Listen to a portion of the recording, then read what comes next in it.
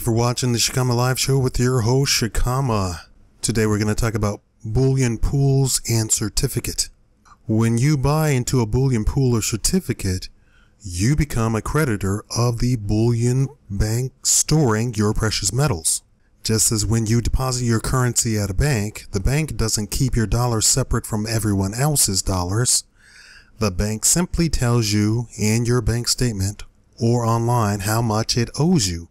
Essentially, your wealth is transmuted into digits in a computer. Legally, however, when you buy into a gold pool or certificate program, the bank becomes the owner of your precious metals. If the bullion bank gets into financial trouble, imagine that, it can sell your gold to maintain its assets at a level where it won't get shut down and where it will avoid a run on the bank.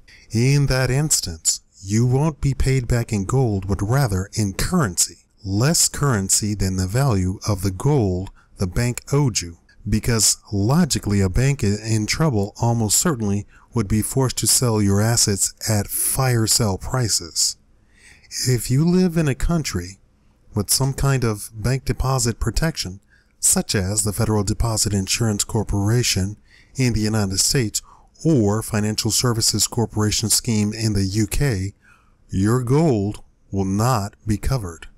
That's because deposit insurance only applies to currency, meaning that in the likely event of a bank crash, currency deposits are safer than unallocated gold. So why would anyone invest in one of these types of sketchy accounts? Simple. It's cheap and easy, and everyone loves cheap and easy, right? Purchasing gold or silver through pools or certificate programs is cheaper than purchasing a like amount of physical gold or silver, primarily because most pools or certificate hold the metal in unallocated storage, which means your metals are commingled with everyone else's metal. What's yours is not yours, and in the event that your bullion bank goes under, it's theirs.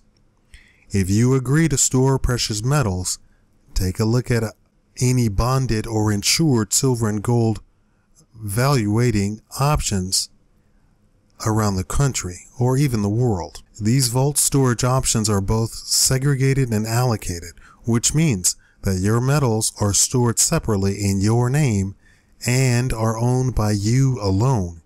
If you go under, your metals stay in your name, and you will never be beholden to a bank. Thank you for watching the Shikama Live Show.